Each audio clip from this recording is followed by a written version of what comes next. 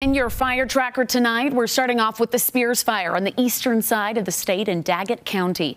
Currently sits at around 750 acres. Utah Fire Info tells us the fire right now is at 0% contained, is heading towards Greens Draw. Department of Agriculture says to keep an eye on any closures of recreation areas over the next little bit. Now over to Iron County, where the Graph Point fire still burns just south of Cedar City. Utah Fire Info says it's burning more than 550 acres with 0% containment.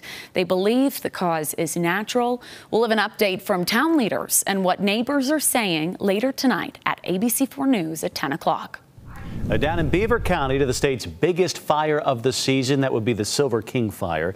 This fire at last check is about 17,500 acres. It's still under stage 1 fire restrictions. We should say that area is, meaning no open fires outside of public places. It still hasn't hit 20% containment yet. We'll let you know when that happens.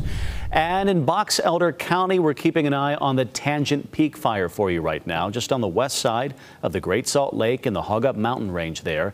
The number Utah Fire Info has is 460 acres burned. They say that's changed a bit with some better mapping. They can revise that number up or down a little bit. We're told because how remote that location is, crews are traveling in by helicopter.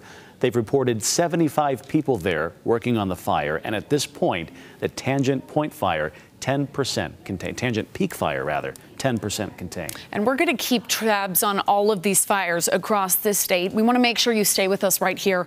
We'll keep you updated both on air and always online at abc4.com.